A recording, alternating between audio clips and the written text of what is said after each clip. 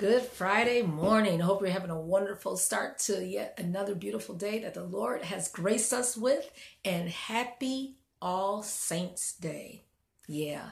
In another version of the Bible where it refers to saints in Psalms 31:23, it says all godly ones.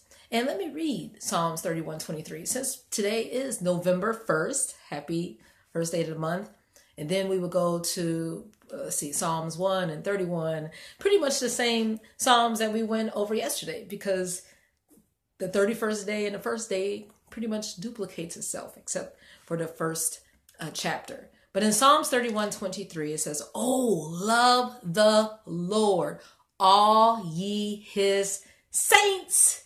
Saints, that's right. His believers, his followers, the ones who name the name of the Lord as their high tower, as their fortress, as their rock, as their everything. For the Lord preserveth the faithful. Oh, yes, he does. And plentifully rewardeth the proud doer. So in the meantime, when we go back to battle, be of good courage, and he shall strengthen your heart, all ye that hope in the Lord. I was just hearing on National Public Radio how they were saying they resurrected and put in new leaders for ISIS, and they counted the death of their leader last week as he died as a martyr, and his spokesperson.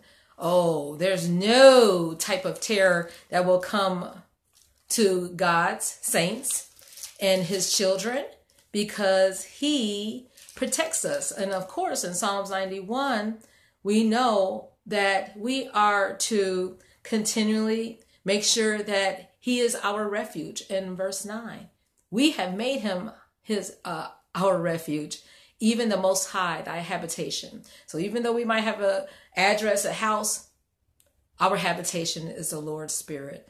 And because of that, there shall no evil be around our plague. It shall not befall us, neither any sickness nor disease around our house, nigh thy dwelling.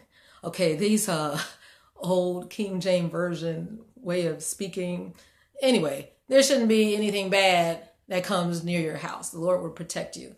And we are at peace for whatever the Lord will allow in our lives. Amen. Bottom line. 2Chron.13. It's talking about how King Jeroboam began to reign, and Abijah of Judah, pretty much the two of them had a war. And Abijah was like, you know what? You're going to lose because you have departed from the Lord. See, we have kept the Lord as our leader. It says in verse 6, Jeroboam, son of Nebat, the servant, risen up and rebelled against his Lord. And he started, having these golden calves and these gods in verse 8. And no. But in verse 12, behold, God himself is with us, our captain. Is God your captain today? Yes, he is. If you are his saint, and his priests with sounding trumpets to cry alarm against you. For look, he was like, you know what? You're not going to win. You're not going to prosper. Has the Lord told you not to do something, saying you're not going to prosper in this? You need to hold up. You better take heed, because you want the Lord's deliverance. So pretty much it came to pass that God smote Jeroboam and Israel before Abijah and Judah, because like I said, he turned his back against the Lord. And the children of Israel fled before Judah, and God delivered them into their hand. And Abijah and his people slew them with a great slaughter. Thus the children of Israel were brought under at that time, because the children of Judah, they relied upon the Lord of their fathers. Who are you relying on today, saints of God? Are you relying on your strength or people's good word of you or your network? Or are you relying on the strength of the Lord? That's what happens when you're a saint. I was somewhere recently, and I kept on receiving no's. I was asking someone, well, several people, well, can you, keep this for me? Because I'm in an official building and I couldn't bring something in the building.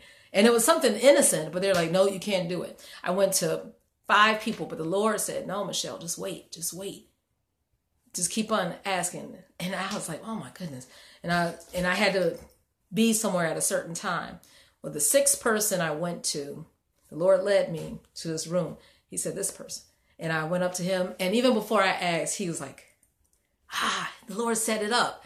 And he's like, yeah, I'll keep it for you. And he hid it away.